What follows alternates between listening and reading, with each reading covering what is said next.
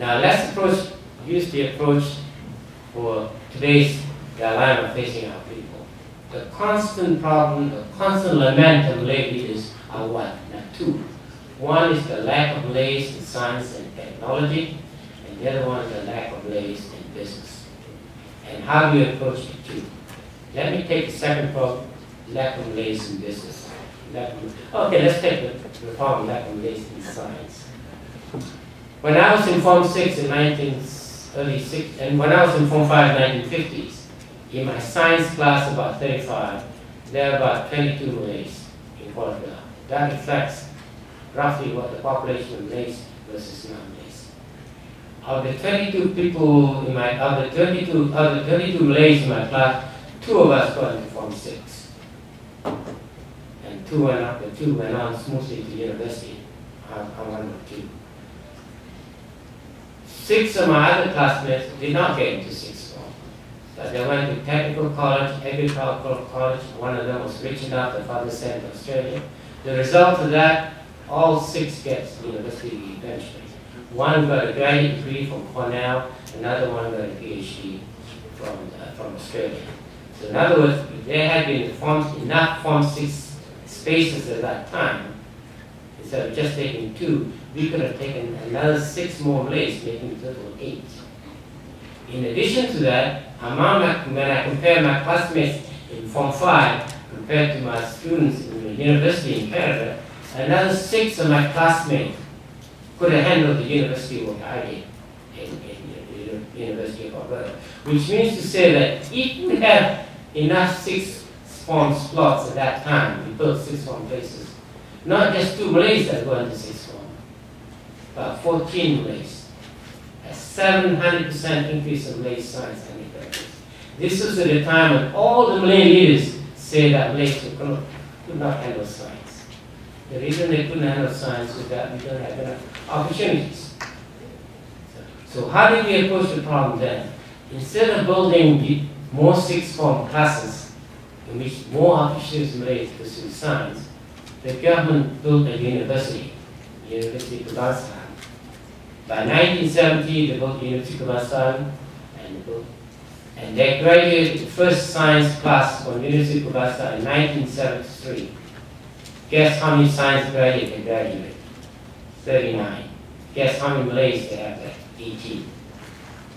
At a cost of $300 or $400 million, at that time, big money, they produced 18 Malay science graduates. If they just built for $1 million, a fraction of that cost, 6th form, they could have got 14 million more potential science graduates. Because at that time, we focus on the top end, but we don't focus on the middle end. The same thing with Malays in business. We all say we want Malays in business, but where do you put the focus on in Malays in business?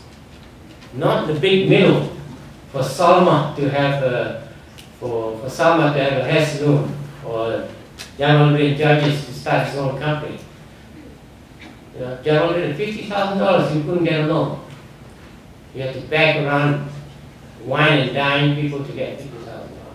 But the government spent billions on Pernas, Kernas, Jernas, and all that stuff. You know, and all of them went bankrupt. So in the long run, the most enduring way is to be the force middles. So my suggestion to you is that it's good to be thinking of pride and that sort of thing, but what you want to do, approach the problem that gives you the best results. During my time, the middle average is the need for primary and secondary schools. But thank God, because our program is successful, now the curve is shifted to the left. Now our average is no longer primary school, because everybody in Malaysia can go to primary school. Our average now goes to more graduate studies and that sort of thing. So we can continue to improve on that. So that's basically all I have to say today. Thank you very much. I'll entertain questions. Okay. Any questions?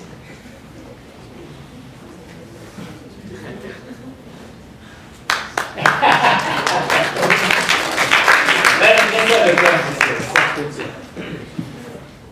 Yeah, absolutely. Bakri, this how do you see the problem of dropouts What's the solution to that? Actually, I didn't put it in my slides. I wanted to discuss. Why do people drop out of school? If you ask them the question, why do you quit school? What do you think most of the answers would be? The typical answer is, I don't like school. I'm not learning anything. And the reason they're not learning anything, they don't like science, because we're not teaching them well. When I was in molecular science, all my teachers were foreigners, but they were interested in teaching us. We were actually doing science. We were analyzing the pH of the water in the river in my village every week, trying to see the variation of pH with the season. Now we were doing experiments. We were breaking test tubes when I was going to school.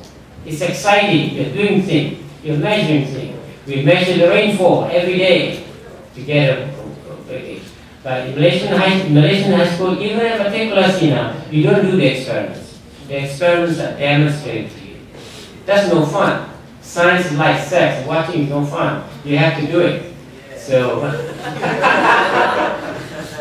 that's a good example.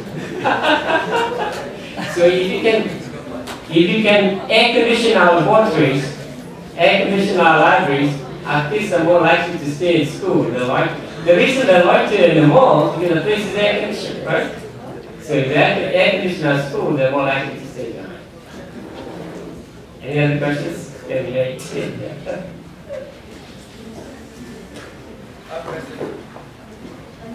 Yeah, right. Okay, so based on your distribution graph just now, you say that we have to put 20% on the overachievers and 10% to underachievers. So why do you put 20%, like 10% more compared to the underachievers? Why not just distribute the same? Well, fairness is in the eyes of the beholder. The top 10% of people, those are future seed. If you are a farmer, what do you choose? You get the best seeds. You give a specialty. Because that will lead our nation to the top. So therefore, we must treat them well. So that's one reason. Because not only that, if we treat them well, they do well, they will inspire the others. So the others who think they're good, or who have talent that they don't want to develop before, when they see the success rates, they will be inspired to do that. And when they're inspired, those people act as a locomotive and try to shift the curve to the right. That's the main reason. Yeah? Just now, in the beginning of the slide, you talked about the developed country and about the wawasan 2020. And do you think that we can achieve the goal, the 9 challenge, and the all the challenge like the GDP of 900 million, 70 million people, and all that in 2020, just like the wawasan stated? It can be done. It can be done. If you don't develop a country, that's the first mistake you make. If you don't develop a country, you develop your people. And the amazing big thing about developing your people is that the potential for human development is limitless. I like to tell a story of my friend, Daya, an Iban guy from Sarawak. We went to school together. His father is literally a headhunter. In his house, he's a headhunter. Now he is a corneal transplant surgeon in Gambia, a very famous corneal transplant. I like to teach him. Your father scalped the head, you just scalp the eyes. The remarkable thing that all happens within one generation. And that's the remarkable thing about human development. And if you provide schools in the villages, you provide laboratories in the villages today, you never know which one of those little kids in the village will become a star. We don't know. So it's just a matter of a few years, 10 years.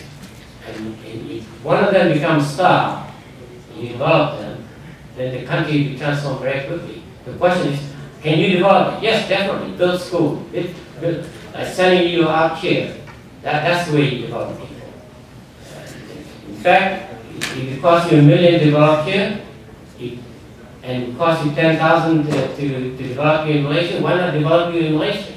bring the university in Malaysia, more people can benefit from you. So it can be done.